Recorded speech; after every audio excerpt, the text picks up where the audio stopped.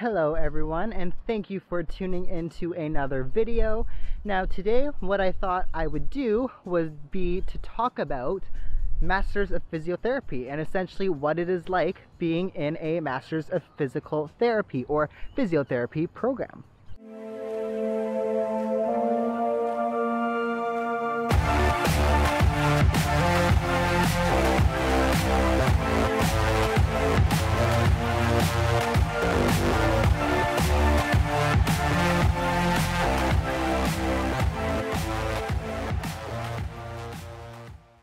Okay everyone, now before we start today's video, please go ahead and hit that like and subscribe button.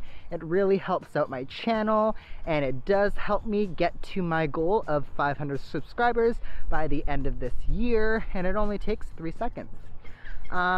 So today I thought I would discuss what it is like being in a Masters of Physiotherapy program. Now, I am from Canada. I am here in Australia studying in a Masters of Physio program. I am someone who has always wanted to be in a physio program. I've always wanted to study in physiotherapy and be a physical therapist, but I know for me, kind of throughout my bachelor's degree, as well as throughout high school, I kind of was up and down about it. I kind of didn't really know if I had the best grades. I didn't know what a master's program in general entailed. I didn't know if I wanted to go back to school because school was hard enough and enough work as it is in a bachelor's program. So I really didn't know what it all entailed. And now 4 months into it, I think have enough to go on, especially being someone that's in a master's program through this whole pandemic and it being a lot more stressful than it normally is. I thought it'd be interesting to kind of go into what essentially we do in a master's program, what we've been doing this past few, I guess, months through pandemic, because I think it's important to kind of mention that, because I'm sure a lot of programs, not even Masters of Physio, but a lot of programs are probably going to adapt and learn or now know better what they can and can't do online, and programs are probably going to look a lot different. So just going to kind of get into how we've been doing things, and yeah.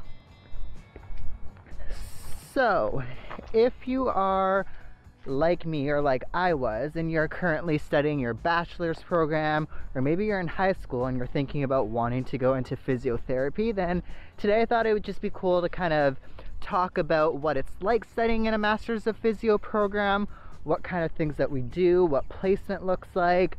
I thought it'd be cool to kind of talk about things that I wish I had done throughout my bachelor's, so specifically courses that I wish I took a little bit later so it was a little bit more fresh, and things that you kind of need to pay attention to. I know it can be a little bit nerve-wracking, I guess, applying for a master's program, especially after figuring out or finishing a bachelor's program and then kind of going into something a little bit more intense like a master's program. I know me, when I was applying, I had no idea what a master's program would look like. I just kind of always knew that I wanted to do physio from when I was younger, and when I first got injured, I've been seeing a physio since I was like 10, 11 years old. So physiotherapy was always something that I kind of knew that I wanted to do personally, but it was something that throughout my bachelor's I kind of went back and forth into. So I kind of, I guess, fell off the bandwagon a little bit, and I kind of gave up, I would say, and I didn't really, I guess, think that I had good enough marks to get into a program, so I kind of just pushed that kind of goal away, and I don't even remember what I wanted to do instead, but it was something that's always been kind of the back of my mind, and I'm super happy that I've applied to all the schools, and of course I'm in a program right now, so it all worked out. But it was a little bit hard throughout bachelor's program because you didn't really know, or it was a little bit hard, I guess, to know exactly what was needed from a practical standpoint. Now, I graduated in 2018, so it is now 2020. So the last 2 years I kind of was studying, or I was kind of working, sorry, in the exercise science field. So I was a kinesiologist back in Canada, working in exercise rehabilitation alongside physiotherapists and alongside massage therapists and other practitioners like that in a multidisciplinary clinic. So for me, working clinically and in a private practice was something that I was doing, and I was kind of getting exposed to physiotherapy through working alongside physiotherapists. And for me, that was just kind of a little confirmation that, yeah, this is actually something that I wanted to do. As a kinesiologist, we do a lot of the exercise rehab side of stuff in physiotherapy. So kinesiologists normally work alongside physical therapists or physiotherapists, and a patient may book in for the first 30 minutes with a physio and do treatment or do whatever they do there, and then book the next 30 minutes with us kinesiologists and do the exercise rehab portion. So that was kind of my background, and that was what kind of led me here. I'm from Canada. I am studying in a physio program in Australia. So I actually applied to a whole bunch of schools back in Canada, and physiotherapy school in Canada is super hard to get into. I know there's pretty much only one school in every province. Unless you're in Ontario, then there's a whole whackload of schools out there. But for me, I tried every school, didn't get in, and I thought, oh, why not try Australia? I mean, it could be nice, you know, Australia, who wouldn't want to come? Beaches everywhere. And I applied to about, I believe, 5 or 6 schools here, and I remember getting my first acceptance letter to one of the schools and panicking a little bit because it was a late acceptance, I guess, and school was starting in like 3 months, I think it was. So I was super panicked because it was my first school and I hadn't heard back from any of the other schools that I'd applied to, because those start dates weren't until a little bit later. So for me, I originally, I think I confirmed but didn't make the payment, and then last minute I kind of dropped that seat because I thought, oh, I'll risk it and kind of go into, or wait for other schools that I kind of wanted to maybe get into a little bit more than this school. So that was kind of my I guess my little background of how I came here. I ended up coming here to South Australia. I'm studying in a school in South Australia and love it here. Don't regret any decision there. But so essentially throughout my bachelor's degree, I kind of aligned a lot of my courses with a lot of the Canadian requirements.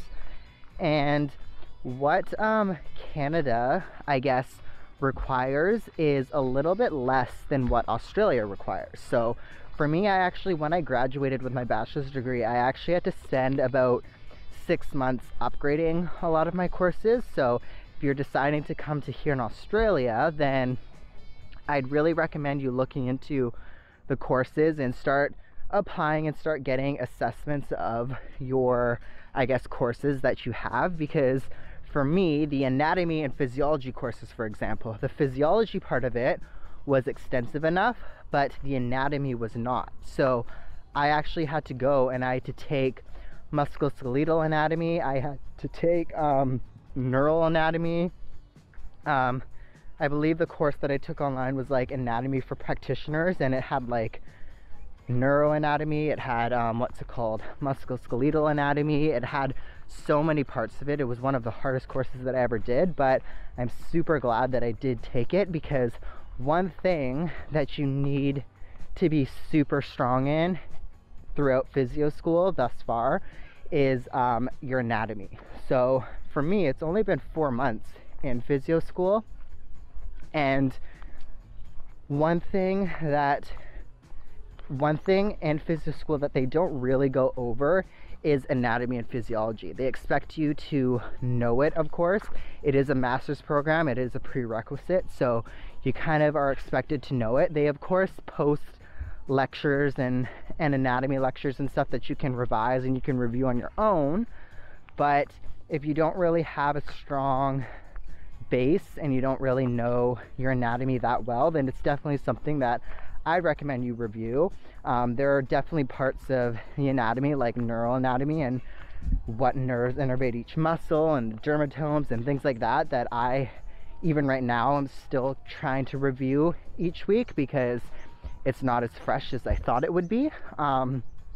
So anatomy and physiology is something that I definitely recommend you have, and I definitely recommend you kind of really pay attention to while you're in your bachelor's degree and while you're in your schooling, because it is super important, of course, in physio. One thing that is a little bit different than a bachelor's is there's a lot more independent study here. So there's a lot more, I guess, opportunity for you to kind of go out and learn on your own. They kind of understand that you're in a master's program, you're postgraduate, you may have a part-time job or maybe living on your own, whatnot, so you're not in class as much, but you still have a lot of work that you have to do. So there's a lot of course, pre-lecture and workshop kind of material that you have to cover. You need to come prepared for class so that you know exactly what you're doing. If you're doing massage or a type of massage that day, then you need to kind of watch the videos beforehand so you can kind of get right into it. They kind of go over each technique with you once, and that kind of, if you're in that workshop or if you're in that practical for, like, let's say an hour session, then they'll try to explain it as quick as possible so that you can practice as much as possible. So a lot of your learning is going to be through videos and whatnot, and then you'll come into your practical workshop, for example, and then they'll go over it, they'll ask for questions and whatnot, and then they try to give you as much time to practice as possible, because then after that you're really not going to be going over it again. So you may have like a revision class or a review class at the end of the semester where you can ask to go over it again, but for the remainder of the semester, because time is so constricted, you're going to be moving on. So that's when independent study comes, and that's when we all have like access to the physio room, so we all just kind of form groups and we'll come in and practice. Of course, with this whole pandemic, things have been a little bit different, which I'll go into, of course, because I think physio programs everywhere and programs in general everywhere are probably going to look a lot different from now on, just because programs are kind of figuring out what they can and can't do online. But yeah, essentially you're kind of going and you're practicing on your own, you're forming groups, and you're kind of revising the skills, because you kind of have skill checks. So this will kind of be different on, of course, the school that you go to or where you are in the world. I know in Canada you have to take, I think, a boarding exam where they essentially go through skill checks through that boarding exam, whereas here in Australia, once you graduate, you're done. You don't need to take another test. You've taken all of the tests throughout school and you're a registered physiotherapist. So here in Australia, you essentially go through your practical skills, and then maybe at the end of the semester one of your tutors will come over and you'll demonstrate the skill, and then they'll check it off so that they know that you've essentially shown them and you passed it. So it's really as simple as that, just making sure that you know the skills and that you're proficient in them. So that's, again, like one thing that's a little bit different. In a bachelor's program, it's not as hands-on, of course. Me doing my bachelor's of physical education coaching and kinesiology, I did have courses like exercise prescription, where you did have to kind of make workout plans and like demonstrate the workout plans and things like that, but it wasn't, of course, as a physiotherapist, you need to know how to massage and test for injuries and diagnose and things like that. So it is a lot more hands-on, and they do have a lot of hands-on work here, which is what I really like and I enjoy. So that's, I guess, one thing that was different from my bachelor's degree.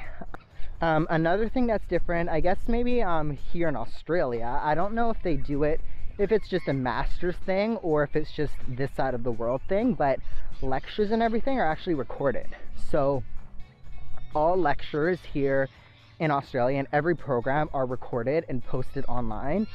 So you technically, I mean, it's highly recommended that you go to lectures, but they're going to be posted after the lecture, or yeah, after the lecture is done online for you to rewatch it and whatnot. And they definitely understand that you're working and whatnot, so you may not be able to come to a 2-hour lecture or even a 1-hour lecture every week. So lectures are all recorded, but then for the Masters of Physio, all of our workshops and practical skill sessions are all mandatory, of course. So of course you can, if you miss 1 or 2 and you have a reason, then that's fine, but excuse me, if you miss a bunch, then that's a little concerning, because that's a whole bunch of skills that you've just missed, and that's a whole lot of catch up that you have to do. So I guess that's a good thing to go into, is if you really miss even a day here, it does take a long time for you to catch up. So there is a lot of work and a lot of material that you kind of have to cover. So it's really important here in your master's to kind of, or even while you're in your bachelor's, to kind of get into a little bit better study habits if you don't have them. I personally came into this master's with not the greatest study habits. I left everything to the last minute when I was in my bachelor's. I kind of worked very well under kind of the whole stress and the pressure of all of it. So I kind of, in a sense, needed to leave everything last minute, but here in the master's program, that is 100% no-go. If I left everything last minute, then I would not pass. Yesterday was actually my 3rd and final written exam for this semester, and then next week is my practical exams and practical intensive workshops, of course, to catch up on everything that we missed during this whole pandemic. So if I had left everything to last minute, I would not have passed everything this past week.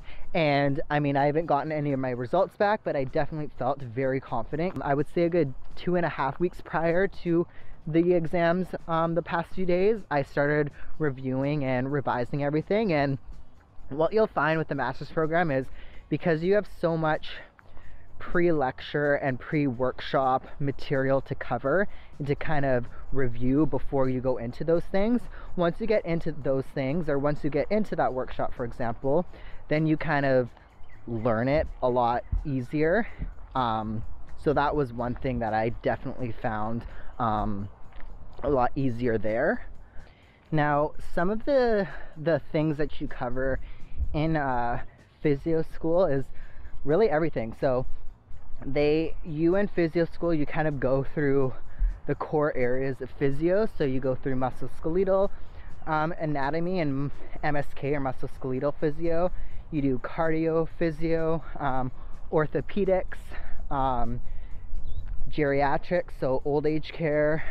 You'll do pediatrics, kids, and I think neural physio, which like spinal and brainal, and I think that's it. There may be a few that I'm missing, but those are pretty much the areas that you'll be covering, and those are the areas that you'll get a placement in.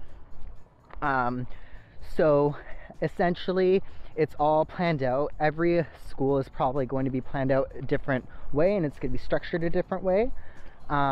But essentially, placement, I'll go into. Placement's kind of, again, you have a placement or one placement in each one of those core areas. And you essentially, when you're on placement, you're of course working under your supervisor, and you're essentially there to help. So you're learning, you're using the skills that you've learned in class, and you're doing what you can to work, of course, under the supervision of your supervisor.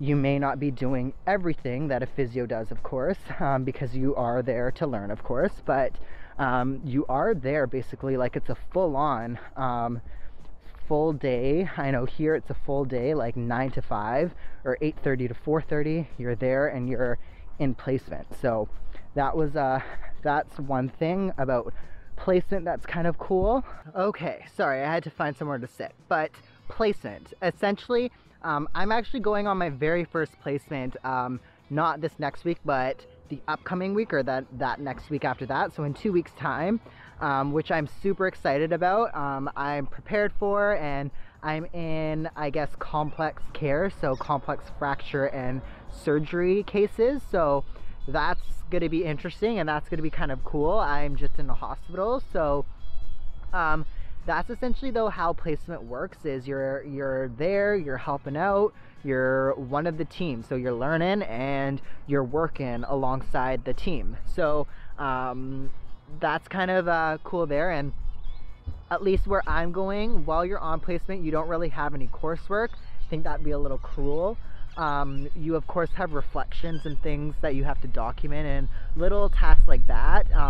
Even when you're at home, the placement supervisor may ask you to review cases or something for the next day or whatnot. So there is things that you may need to revise and review on your own when you're at home, if you're kind of not sure about an area, or you've seen something through the previous day that you're at placement and you're kind of not sure how to go about it. Then you may have to go home and study a little bit and research. But for the most part, you're just on placement and you don't really have that much else to do.